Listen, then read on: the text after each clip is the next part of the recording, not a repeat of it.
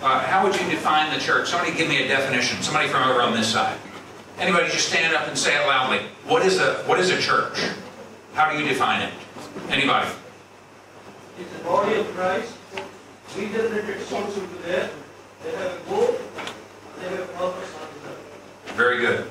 Souls, and they have a purpose on this earth. They are being transformed by the Holy Spirit. Being transformed. Amen. What if a group of, say, 10 or 12 of those are shopping and they bump into each other in the produce section of the supermarket? And they are assembling. It's a body. Does that constitute a church? Somebody said very clearly why it does not. Because I thought Jesus said, wherever 2 or 3 are gathered, there I am in their midst. Why are the 10 or 12 people in the produce section of the supermarket who are assembling? The church means assembly. That's what the word means. Why is that not a church? Anyway. They are not washed by the blood of Jesus. But let's say they are. They are. All of them are washed by the blood of Christ. A church is a gathering of people who are cleansed with the blood of Jesus. A gathering of people what? Who are cleansed with the blood of Jesus. Cleansed by the blood of Jesus. But no, I'm saying these people are cleansed by the blood of Jesus. They're 12 believers.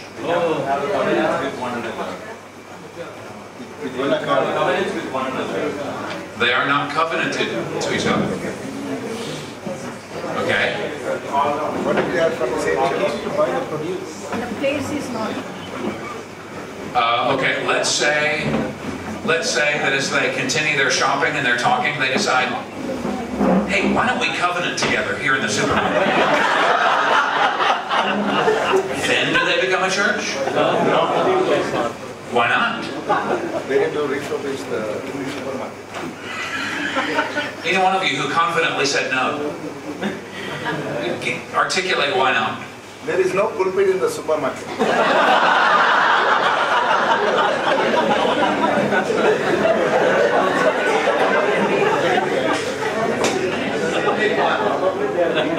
That is a good answer. There is no pulpit. What else is missing that is a constituent unit of a church? There are no elders and administration of the ordinance. Yeah. The ordinances. So, I would say, and the Protestant Reformation said, more importantly, that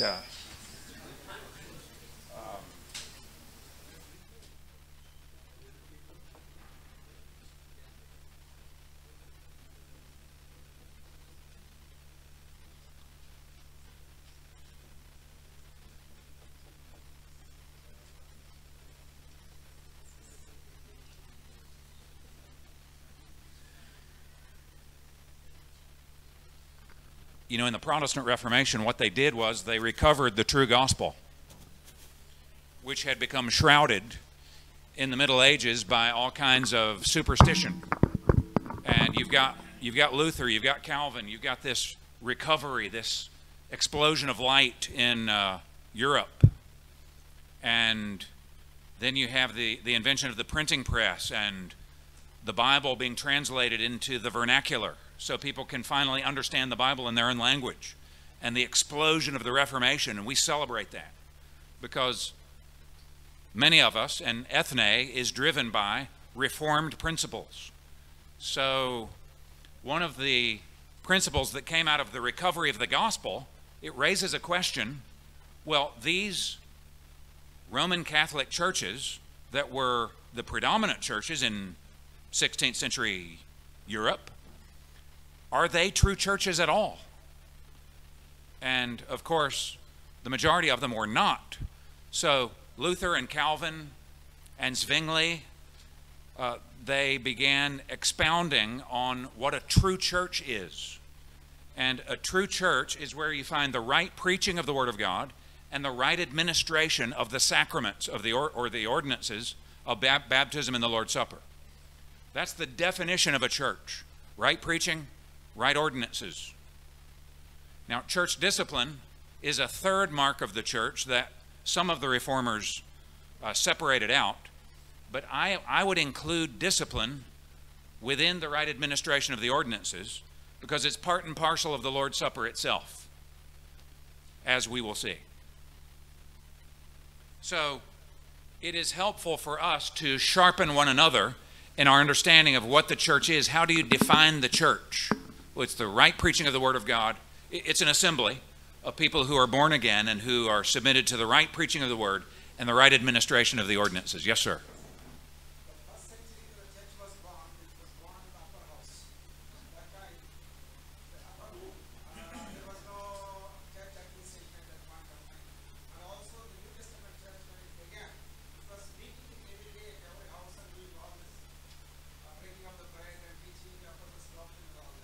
Yes.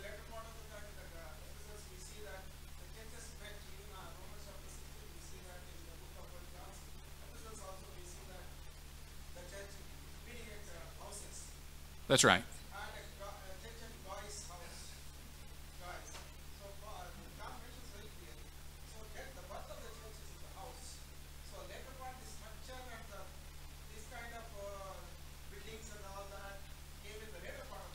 Yes. Yeah, that's right. I agree with that. So we're talking about an assembly of people. We're not talking about a church building. We're not talking about an ecclesiastical structure somewhere. We're not talking about a pope. We're not talking about elders. We're talking about an assembly of people who are born again and who are marked off from the world by the right preaching of the Word and the right administration of the sacraments. And of course, a biblical church will also identify elders and deacons. And the Spirit will gift those to the church, we trust. So it's good that we have considered the church, since this is a workshop on ecclesiology. I'm very much looking forward to hearing what our brother Jude is going to teach us on the ordinances, because they are the definition of what I've been talking about in the previous talk and this one. Still, I want to suggest there's plenty of wrong thinking about the church, even among pastors, in the following ways. Christians can think that it's fine to attend a church indefinitely without joining it. Christians think of getting baptized apart from joining the church. Christians talk about taking the Lord's Supper without being a member of the church. Christians too often do not integrate their Monday to Saturday lives with the lives of other believers. So maybe they go to church like they attend an event. You know, you attend the cinema and you passively receive something, entertainment or religious inspiration. And then you go home and your life is not integrated with other believers from Monday to Saturday until you come back to church to again sit back and passively receive. Or Christians assume that they can make a perpetual habit of being absent from the church's gatherings several Sundays a month or more. I want to suggest that there is a better way to think about the church that is more in line with the principles of this workshop and of what we have already begun to see. And what I'd like to do is put a definition up on the overhead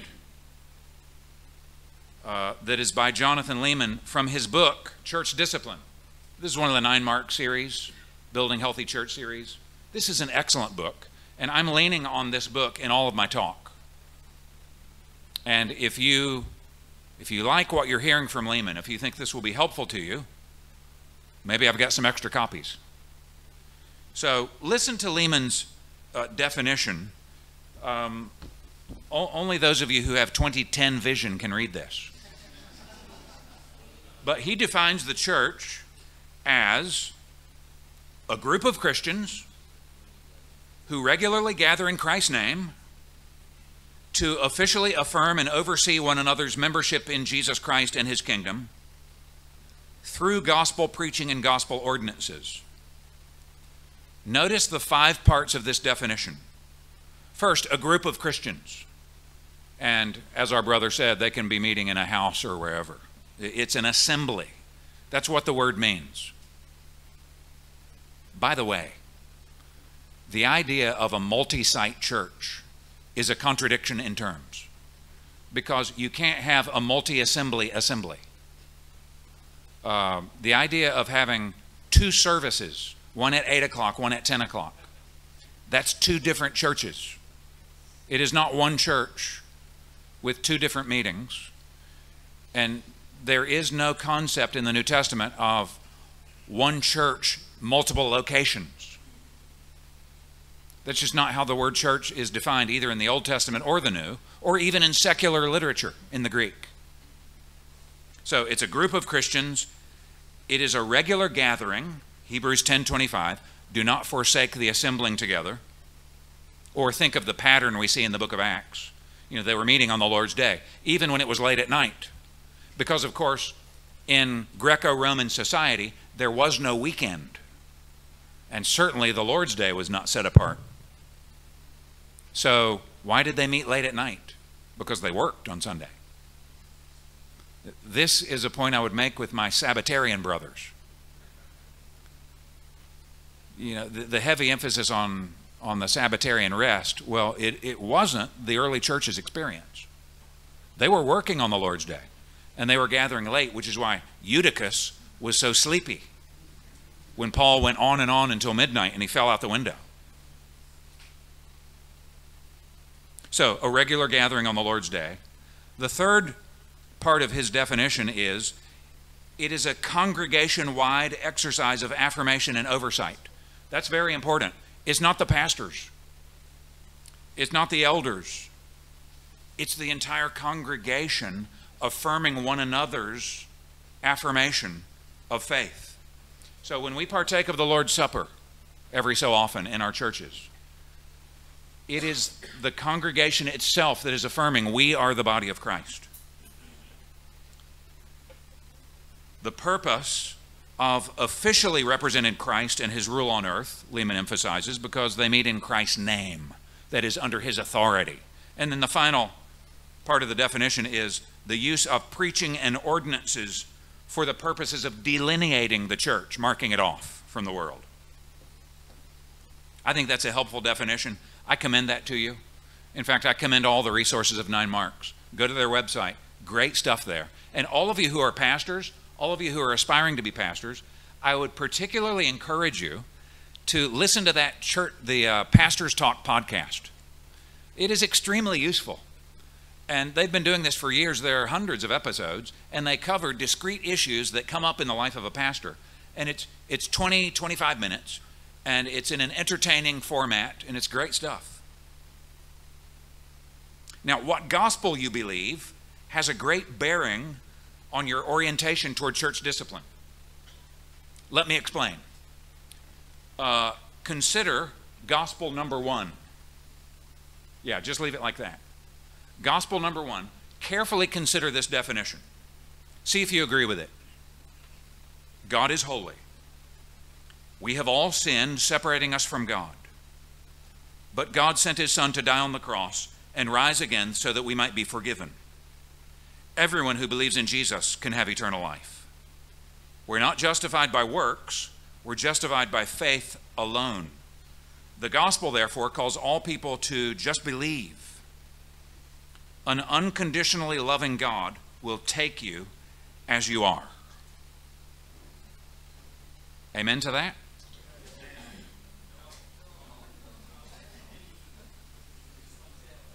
Is everybody on the alert for trick questions? Why not? What's wrong with that? Anyone? No repentance. Very good. Anything else grab you? The last one? But that could be taken in some different ways, right? I mean, certainly the Lord takes us in our pollution, in our filth, in our spiritual deadness, and he causes us to be alive. So I want to be charitable to gospel number 1. But you're right, there's something missing. Any other comment on number 1? Repent, believe, and confess. Now, let's look at gospel number 2. Can you pull that up? All the way, yeah. God is holy. We have all sinned, separating us from God.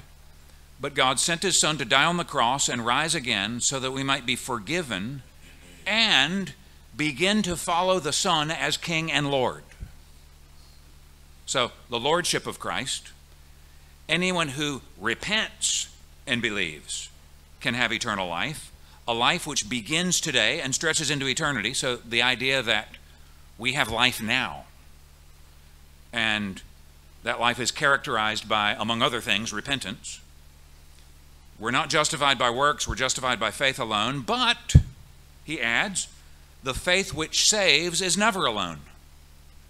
The gospel, therefore, calls all people to repent and believe. A contra-conditionally loving God will take you contrary to what you deserve and then enable you to become holy and obedient like his Son. By reconciling you to himself, God also reconciles you to his family, the church, and enables you as his people to represent together his own holy character and triune glory. So what is the main difference between Gospel 1 and Gospel 2?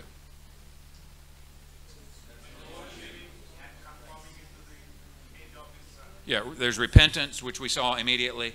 The concept of eternal life now, enabling us through the empowerment of the Spirit to do what? To be conformed into the likeness of the Son. Anything else? The church. Yeah, exactly. The idea that the Christian life is a life lived in community with other supernaturally transformed people. An emphasis on discipleship, yes. Jonathan Lehman says this. He says, if your understanding of the gospel stops with gospel number 1, you will not have much use for the topic of church discipline. But if you embrace the second one, then there's a longer conversation to have. Aside from being an explicit biblical mandate, church discipline is an implication of gospel number 2. Do you see why that's so? Everything affirmed in the first version is true, but there's more to say. Left to itself, it tends to yield a belief in cheap grace. The second version, I believe, is a more robust account of the biblical gospel and is more likely to lead to an understanding of the kind of grace that calls Christians to take up their crosses and follow Jesus in holy mission. So it is true that our standing before the living God is based solely on the finished work and the righteous life of Christ. We're saved by grace alone. But does that not mean, or rather, does that mean that it's pointless for us to energetically pursue purity? Does that mean that since Christians are sinners, that we have no chance of pleasing God at all? Some might say that. Some might say you're importing legalism into your understanding of the Christian life. But what about people like Zechariah and Elizabeth in Luke chapter 1? They were the parents of John the Baptist. Do you remember what it said about them? It said they were both righteous before God, walking blamelessly in all the commandments and statutes of the Lord. Or, what about those churches that Paul commended for their godly example, like the church at Rome? We read about in Romans 16. Your obedience is known to everyone. 16:19. What about them? I think there's a category confusion going on in many of our churches. And the confusion is this: we are equating obedience with perfection. Obedience, fundamental submission, is not the same thing as moral perfection. Can we be fundamentally obedient? Yes, by God's grace we can. Through our union with Christ and the empowerment of the Spirit, can we, Romans 8:4, fulfill the ordinances of the law? Yes, we can. Keep reading through Romans 7:6. He talks about walking in the new way of the Spirit. Romans 6:4, being raised to live in newness of life through the Spirit. That doesn't mean moral perfection. It means substantially, observably, living differently because you're a Christian. No one is spotless. No one is morally flawless except the Lord Jesus Christ. But there have been many people throughout church history who have been marked by fundamental obedience in their lives. Not perfection, but like Elizabeth and Zechariah. That doesn't mean that these people never lusted, or they never lazed around, or they never got angry, they never did anything from an impure motive. Doesn't mean that. But it does mean the people in that circle should be expected to be living lives that are different from the people outside of the circle. You don't have to walk around like a spiritual loser, in other words. To be a new covenant member of the people of God says something and means something significant. It means that you are empowered by the third person of the Trinity. Our sin has not been destroyed, but it has been dethroned. Sin is no longer our slave master. Growth in godliness is not out of reach for you, my sister, my brother. You can grow in godliness. You don't have to be dominated by the sins that may have been plaguing you of late. You can renounce them. You can repent. You can grow. You can change. This is why church discipline honors God. Because people who merely say that they're believers, but whose lives don't back it up, confuse the world about what it means to be a Christian and about the gospel. They send mixed messages about who Christ is. So let me ask you a question. If a congregation has been weaned on the spiritual milk of gospel number one, just believe, and unconditional love, how will they react if you start talking to them about holiness and discipline? How will they react?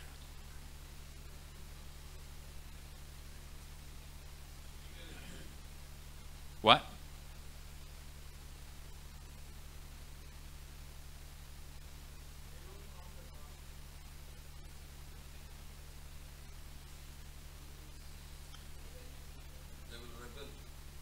They will rebel.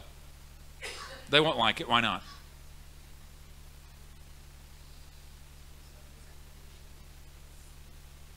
Yeah, because they don't believe in conditions for salvation or perseverance. Jesus did believe in conditions. You know what Jesus said? Everyone who endures to the end will be saved. Mark 13. What's the condition there for salvation? Endurance to the end. He said everyone who endures to the end will be saved. So we have to be careful. There's no condition to regeneration. There's no condition to election. It's unconditional. There is condition to justification. What's the condition of being justified? Faith, exactly. Faith is the instrument that brings justification. It's a gift of God. He gets all the glory. Nevertheless, there's a condition. So, a congregation that has been raised on gospel number one will think you're being judgmental. This sounds legalistic. You're saying we're saved by faith and works of some sort. What does Jonathan Lehman say about this?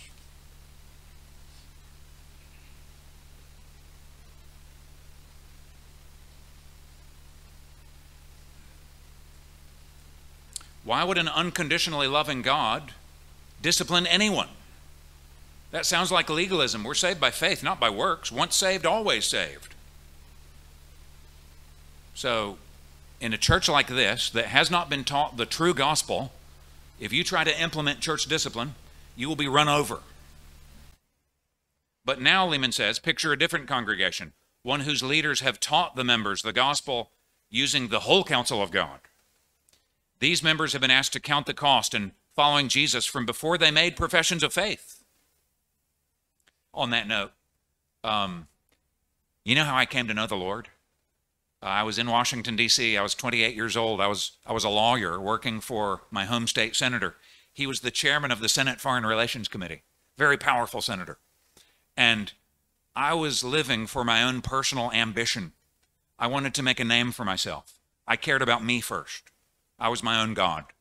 And I went to Washington. I was in this environment, and it struck me as empty. And one day I was jogging around the neighborhood, and I ran past a building with a sign that said Capitol Hill Baptist Church. And I decided I would go there on Sunday to make some contacts, political contacts. I had no religious interest at all. I began attending the church, and I began hearing this gospel message that I'd never heard before, even though I'd grown up going to church. And I didn't like what I was hearing. Didn't like what it said about God, didn't like what it said about me. But I kept going back, and I would shake hands with the pastor on the way out. I was a nominal Christian. And he was a very friendly, charismatic personality, and he said, "Hey, why don't we have lunch sometime?" And I said, "Sure, I'll give you a call." But I never did. Never intended to. But one day, for some reason, I picked up the phone and called him. And I said, "Hey, let's have lunch." And we got together on Capitol Hill, and he sized me up immediately as a nominal Christian, challenged me to study the Gospel of Mark with him. I grew in my understanding of the gospel. I was seeing these genuine Christians relating to one another. I knew they were living different from me. And I came under increasing conviction of sin. And one day I went home after church, and I was reading John 3, where Jesus says to Nicodemus, "You must be born again." And I was cut to the heart in that moment. And I repented deeply and put my faith in Christ. And I went out for a jog around the neighborhood. It was December 17th, 1995. I ran up to my pastor's study, and I said to him, "You won't believe this, but I just accepted Jesus as my personal Savior." And he embraced me. He rejoiced with me. Do you know the first thing he said to me? "If you're going to follow Christ, you better count the cost." That was his first pastoral advice to me. This is not going to be easy, because to be a Christian means you're acknowledging that Jesus is in the driving seat of your life. Jesus is Lord. So that's gospel number 2, not gospel number 1. These are people who have been asked to count the cost. They've heard that the kingdom of heaven belongs to the poor in spirit, the pure in heart, the peacemakers. They've heard that the Heavenly Father will cut off every branch of Christ's vine that bears no fruit. They've heard about the difference between worldly sorrow and godly sorrow. In other words, Pastor, they've been well taught. And that's our privilege and responsibility, to teach our people that the local church is God's evangelism plan. Bad churches are anti-missionary. If our lives look like the world, we gut the witness of Jesus wherever we are. As Nigel Lee once said of churches, we become so much like unbelievers, they no longer have any questions they want to ask us. Therefore, the members of a local church have the solemn responsibility of exercising church discipline in certain cases. That's what we're going to talk about the rest of our time. Because the world does not need a Christianized shadow of itself. The world needs communities of people who are living counterculturally to the rest of the world. Matthew 5:13. Look at this. "You are the salt of the earth, but if salt has lost its taste, how shall its saltiness be restored? It is no longer good for anything except to be thrown out and trampled under people's feet. You are the light of the world. A city set on a hill cannot be hidden. Nor do people put a lamp and put it under a basket, but on a stand, and it gives light to all in the house. In the same way, let your light shine before others, so that they may see your good works and give glory to your Father who is in heaven." This is the basis for church discipline. Churches should look different and distinct from the world. So here is Lehman's definition of church discipline. Can we pull that up? Right here. Here is Lehman's definition from page 27 of his book. Church discipline is the act of removing an individual from membership in the church and participation in the Lord's table. It's not an act of forbidding an individual from attending the church's public meetings. It is the church's public statement that it can no longer affirm the person's profession of faith by calling him or her a Christian. Now, this definition is actually a narrow definition of church discipline.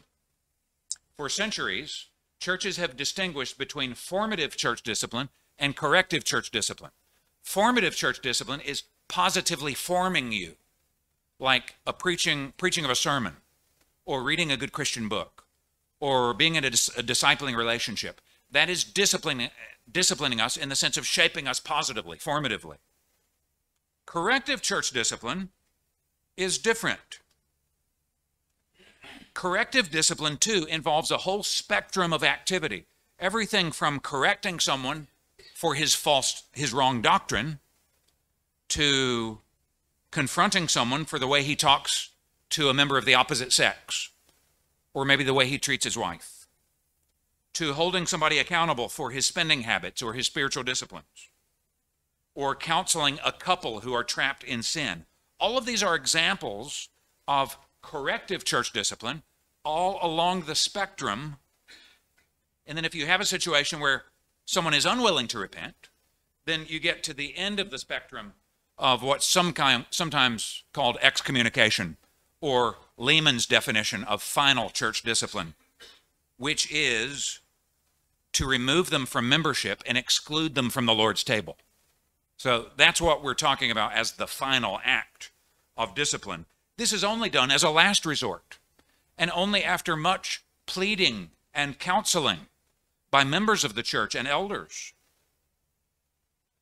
Only if someone decides to continue in his sin unrepentantly is it appropriate to excommunicate in the sense of removing and excluding from the table. Of course, none of this means that discipline must be the main focus of our church life. So, good quote here by Mark Dever in his book, 9 Marks. So, this is the guy who led me to the Lord, Mark Dever. He writes, discipline is no more the focal point of the church than medicine is the focal point of life. There may be times when you are necessarily consumed by discipline, but generally it should be no more than something that helps you get on with your main task. So, it's not that we're discipline happy. It's not that we're trigger happy. Now, what's the biblical basis for discipline? Well, it's the passage we've already seen, is Matthew 18:15. Scroll that up. Zero in on verse 17. We've already thought about this. If he refuses to listen to them, to the 2 or 3, tell it to, not the elders, not the pastor, not the church council, not the synod, not the presbytery. What does it say? Tell it to the church, the assembly. And if he refuses to listen even to the church, let him be to you as a Gentile and a tax collector. What does it mean to treat someone as a Gentile or a tax collector? Anybody?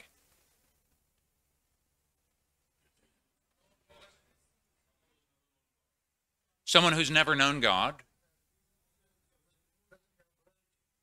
Someone who obviously has no biblical morality. Unsaved. Yeah. Yeah.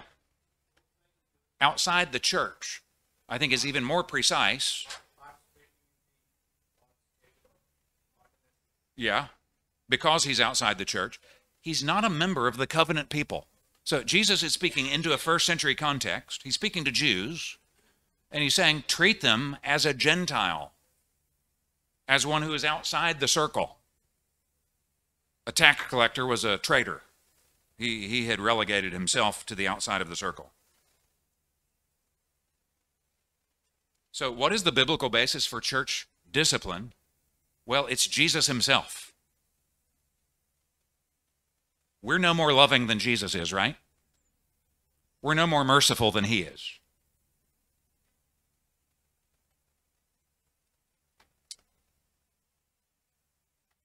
So the church is supposed to look different from the world, different from Gentiles and tax collectors. We see this not only in Jesus, we see it in the Apostle Paul. Now let's turn to 1 Corinthians 5, and let's look at this a little more carefully than we did in the previous talk. Here we have in 1 Corinthians 5 a case of church discipline.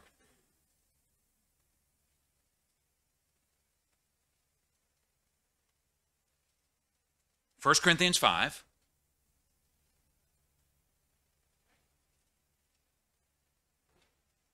It is actually reported, I'm reading from the ESV, it is actually reported that there is sexual immorality among you, and of a kind that is not tolerated even among pagans.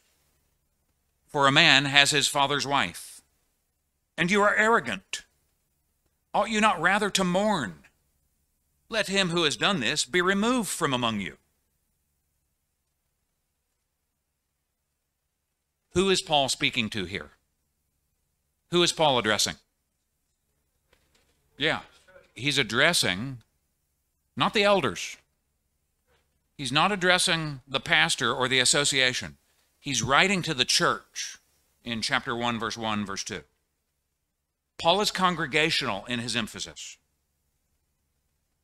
And he's saying to the church in verse 2, ought you not have put the man out of your fellowship? That's discipline. That's what we saw earlier.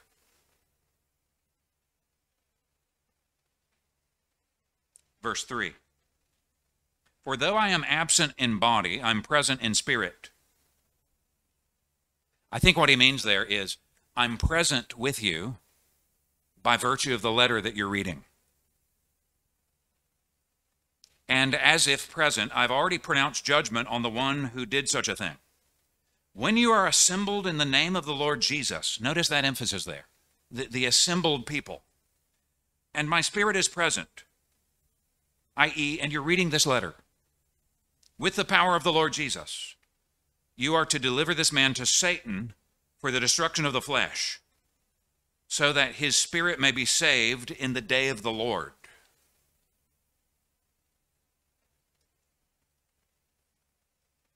So what does Paul say to do here in verse 5? Do what with this person? What's the language that he uses?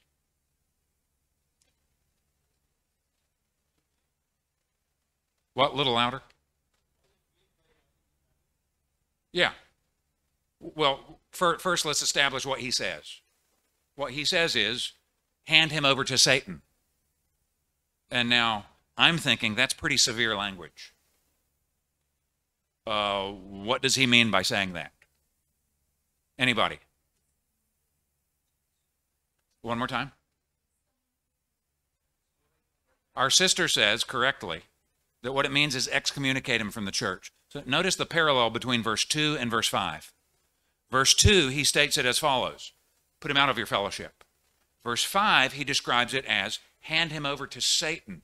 In what sense is it handing someone over to Satan by putting him out of the church? Because Satan is the ruler of this world. Now, we know theologically that God rules all the world, but there is a sense in which Satan is described as the ruler, the God of this age, and the lordship of Christ is acknowledged in the church. Unchecked, unrepentant sin in a congregation is like leaven that silently spreads and contaminates a whole lump of dough. So Paul says, remove him. Treat him as you would a pagan or a tax collector. And then what is the purpose for the discipline in verse 5? What does the end of the verse say? Yes. Notice the rehabilitative purpose of discipline. Discipline is not for us to punish him. It is not for us to get a pound of flesh, or because we're so much better than these other sinners are. No, the purpose is so that his spirit may be saved in the day of the Lord. The idea is the shock of an entire congregation saying to an individual, we love you, brother, but your life is inconsistent with your profession of faith. We no longer see any evidence that you're a follower of Christ because you seem to love your sin more than you love Christ. And therefore, with tears, we are putting you out of the fellowship, out of obedience to Christ, and ultimately to vindicate the character of Christ, which is emblazoned on the church. Now look at the end of the chapter, verse 9 to 13. Just look at that last paragraph of 1 Corinthians 5. I wrote to you in my letter, 1 Corinthians 5:9, not to associate with sexually immoral people. Not at all meaning the sexually immoral of this world, or the greedy and swindlers or idolaters, since then you would need to go out of the world. But now I'm writing to you not to associate with anyone who bears the name of brother, if he is guilty of sexual immorality or greed, or is an idolater, reviler, drunkard, or swindler, not to even eat with such a one. For what have I to do with judging outsiders? Is it not those inside the church whom you are to judge? God judges those outside. Purge the evil person from among you. This is the teaching of Paul. This is the teaching of Jesus. They're saying the same thing. Now, let me address a different question, and that is, as you scroll up, when do we do this? When is discipline necessary? Because, just to be clear, there's much confusion on this in the churches. We don't discipline sin, or else all of us would be disciplined. Because we all sin every day. There is an ongoing battle within the believer. The flesh desires what's contrary to the spirit. The spirit desires what's contrary to the flesh. There's a conflict that is the Christian life. We also don't discipline minor picky sins. We never discipline people in a self-righteous, personal vendetta kind of way, which I think is what Jesus is getting at, in part, when he says, judge not lest you be judged. Now, you noticed at the end of 1 Corinthians 5, Paul said you do judge those inside. So he's referring to something different than Jesus when Jesus says, judge not. However, after all has been said, formal church discipline should occur when, and this is from Jonathan Leeman, when sins are outward, serious, unrepented of. Outward is simply the acknowledgement that we can't really discipline greed or pride when we suspect that it's there. It must be something that can be objectively verified, proven to a congregation, seen with the eyes, heard with the ears, these kinds of things. The sin must be serious because love covers a multitude of sins. So we don't want to be hyper-judgmental congregations where we go around looking for things to discipline. No, if you've been sinned against, if it's not a huge deal, if it's not essential for his well-being to confront, well, just overlook it. Love covers a multitude of sins. And then it must be unrepented of. The sinner refuses to let go of his sin. He loves his sin more than he loves Christ. Repentance is when you take God's side against your sin. So, you're the first to raise the hand, yes, I'm a sinner. From all appearances, this person, though, prizes his sin. When a church becomes convinced that a person is genuinely repentant, discipline is no longer appropriate. Genuine repentance, no longer appropriate. When a church becomes convinced that a person is unrepentant, and it's a matter that is outward and serious and verifiable, then the church is bound to discipline for the sake of the person being disciplined, for the sake of other members of the church, for the sake of Christ. And then here's another category of particularly heinous or notorious sin. When a sin is so deliberate, so repugnant, indicative of a deep double-mindedness, that a congregation is left unable to give credence to a profession of repentance, it should proceed with excommunication. It should discipline. That's what's happening in 1 Corinthians 5. That was a particularly scandalous sin that was not even accepted in pagan society. So these are the times when we exercise this authority the Lord has given the members of a congregation. How do we relate to a person once he's been disciplined? Well, Paul said in 1 Corinthians 5, with such a man you shouldn't even eat. What that means is, of course, in the ancient Near East, when you ate with someone, it symbolized a lot more than we do today when we eat in the food court. You know, it means nothing. But in those days, it symbolized a companionship.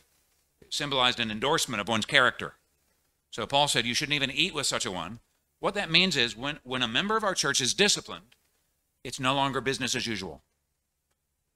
When we meet with him, on the agenda is his sin and his need to repent. I'm no longer just going to get together and play video games with him. I'm no longer going to play football with him like I used to do. Things are going to be different. And it's sad. It's very sad. I mean, over the years, there's a tendency among people who get disciplined that they get angry with the pastor and with the elders and with the church. So oftentimes they just leave or they harbor a grudge. Now, formal disciplinary structures are never enough. So what I'm describing to you as biblical church discipline must take place in a larger context of, disregard the 10 reasons, we're not quite there yet. This must take place in a larger context of love and community. You can have all the structures, you can follow all the steps in your churches, and discipline will be hollow and meaningless unless you have a culture of accountability where people care about one another and where they have meaningful conversation and where they actually confront each other for sin. You remember the spectrum of discipline that takes place? There must be conversations when things are said that are inappropriate, or when there are spending habits that are out of line, or what have you. If that culture is not present in the church, none of this makes any sense. It's just seen as being rigid and hard and unloving. Which is to say, if you are reforming a congregation, you do not want to speedily move into discipline. You want to teach and model. You want to see the culture of the church transform before you ask the congregation to exercise this authority. Now, let me give you 10 reasons for church discipline. This is what I've taught my church in Dubai. Number one, confronting sin in people's lives is a loving thing to do. I know that's not how the world defines love. Jonathan Lehman says, the problem is most people today have a sentimentalized view of love. Love as being made to feel special. Or they have a romanticized view of love. Love as being allowed to express yourself without judgment. Have you ever heard that? Or they have a consumeristic view of love. Love as finding the perfect fit for you. In the popular mind, love has little to do with truth or holiness or maturity. So, in your preaching, brothers, you have to redefine love. Number two, when we exercise church discipline, we are being faithful to Scripture. Put him out of your fellowship. Treat him as you would a pagan or a tax collector. Number three, the apostolic church experienced plenty of church discipline. I'm thinking of 1 Corinthians, sexual sin. Galatians, serious doctrinal error. 2 Thessalonians, disobeying apostolic commands and laziness. 1 Timothy, blasphemy, and in the case of elder sin, public rebuke. Titus, divisiveness. 2 John and Jude, false teaching. Keep reading the epistles. Fully half of them have some reference to discipline happening in the community. If that's true, I ask you, Why is discipline so uncommon in our churches today? Why is it not happening in our churches if it was so prevalent in the New Testament churches? I want to suggest the blame is at the feet of the pastors, because this is unpopular. Pastors have not done a good job teaching on meaningful membership or cultivating a culture of discipleship and accountability wherein discipline can even make sense in the first place. And it's because pastors want to be popular with their people. And discipline is a difficult doctrine. Let me say one other thing about number 3. The early church experienced plenty of church discipline. Sometimes I hear people say, this is just a Western idea. You know, my fellow pastor in Dubai, he pastors the Arabic Evangelical Church of Dubai. He's from Syria. And one time we were talking and he said, you know, this won't work in Eastern culture. This is something you guys can do in the West, maybe. And what I said to him is, church discipline is extremely unpopular in the West. In fact, now, if you're in the West, you have to purchase insurance because you're going to get sued when you start disciplining people. And you have to have your ducks in a row. Why do people say that church discipline is a Western concept when it was being practiced in Corinth and Ephesus and Jerusalem? Those are not Western societies.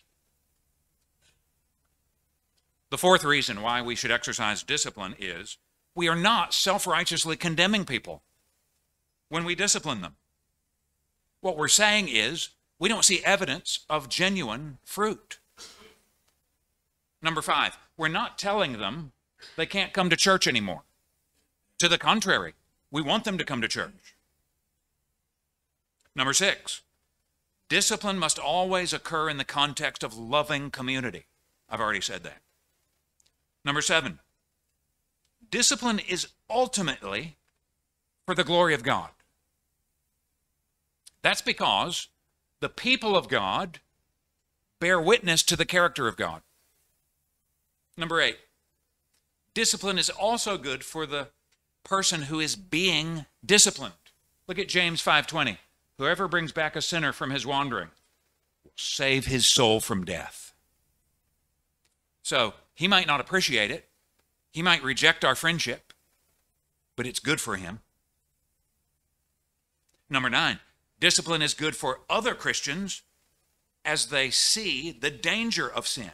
In other words, this causes the weaker sheep to be protected as they see and fear. So we had to discipline a man who had been violent toward his wife. And I guarantee you, every husband who raised his hand affirming that act of church discipline was chastened by that and will think twice before he hits his wife.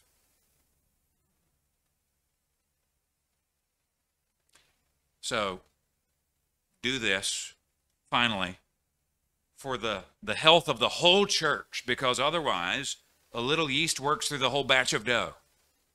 Now, none of this means they can't attend our church. We want them to come. We want to be loving to them. None of this means they're condemned by God. So, this understanding of excommunication is different from Roman Catholicism. In Roman Catholicism, your right standing before God is dependent on the sacramental structure. It is not dependent on grace alone, by faith alone. It's dependent on plugging in and turning on the spigot and receiving the dispensation of grace through the church. So, when one is excommunicated, one is banished to purgatory at best and hell at worst. What we're saying is, we simply can no longer affirm that this is a legitimate profession of faith.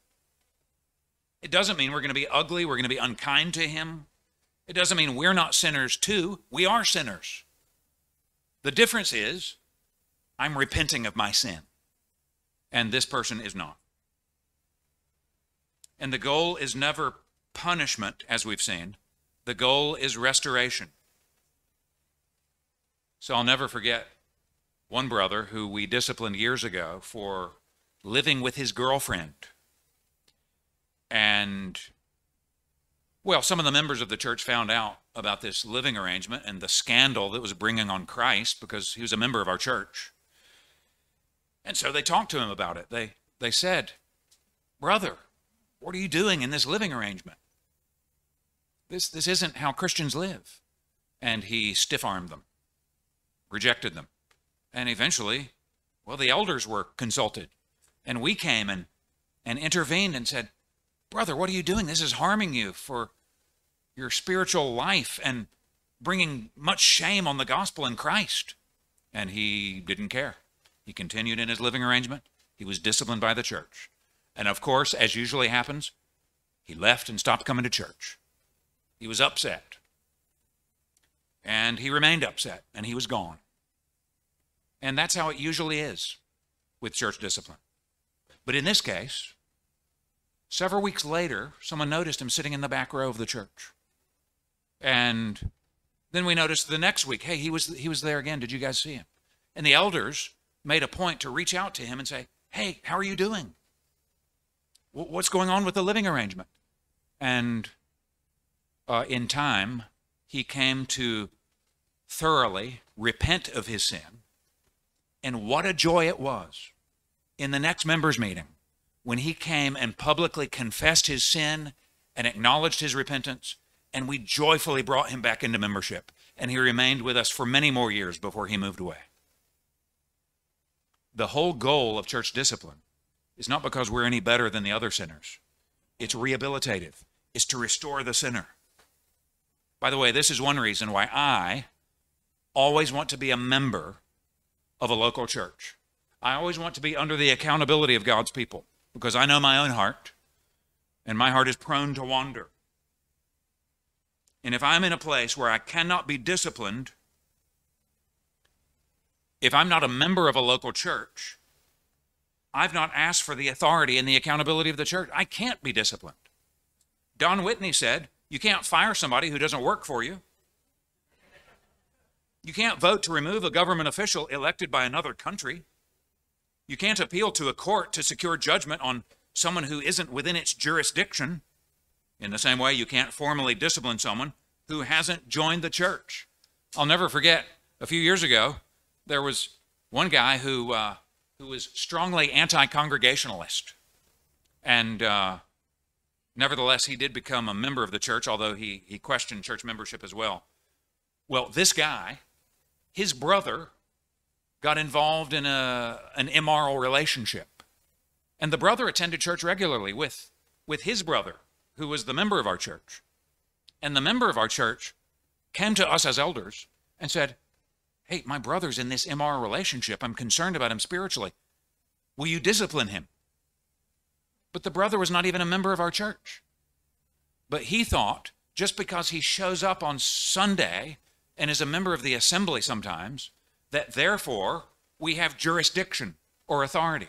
But that is not the case, because one has to self-consciously identify with the community and accept the congregation's authority before he can be disciplined. Well, much more could be said, but I will bring it to a close now. If you have specific questions, well, let me say first, discipline is the most difficult thing that we face as elders. These are very difficult questions. The final step of church discipline means removing someone from membership and excluding him from the table. It is not, finally, the responsibility of the pastors or the elders. It's the responsibility of the whole assembly. Only the church has the authority to excommunicate. Now, elders usher the whole process through. Elders are in charge of it. Elders teach on it and shape the congregation's understanding. Well, if you want to read more on church discipline,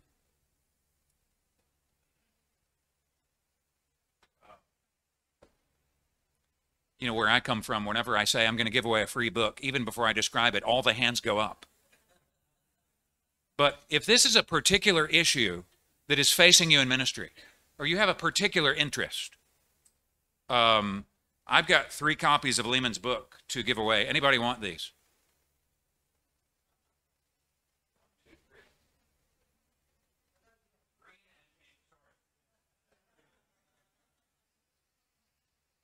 And our brother Babu has assembled a number of valuable church documents, including our church covenant and other materials that are pertinent to this. And I've got 3 of these to give away, 3 in English and 2 in what I assume is Telugu. 3 English. This is good stuff. So John in the back.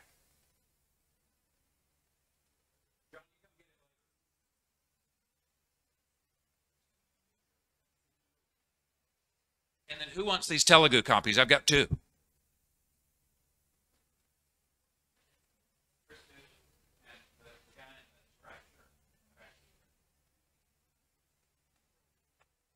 So John, this one is for you. If you want to read more about church discipline, then I recommend Galatians, 2 Thessalonians, 1 Timothy, 2 Timothy, Titus, and Jude. In other words, this is a biblical concept. And furthermore, if you want proof of church membership in the New Testament, I refer you to all of the church discipline passages, because church discipline is the flip side of church membership. If you can put somebody out, then you have an identifiable community you can put them in. And let me say finally, this is ultimately for the glory of God. So, brother pastors, you will take heat for this. This will be difficult to implement. But do we care about the reputation of Christ? John L. Dagg was right when he said, when discipline leaves a church, Christ goes with it. Our lives are to be like a storefront display of the character of God to the world. Being a part of a church brings wonderful privileges, but also weighty responsibilities. Let's pray that we would help our people to discharge those responsibilities in ways that honor God. Let's pray.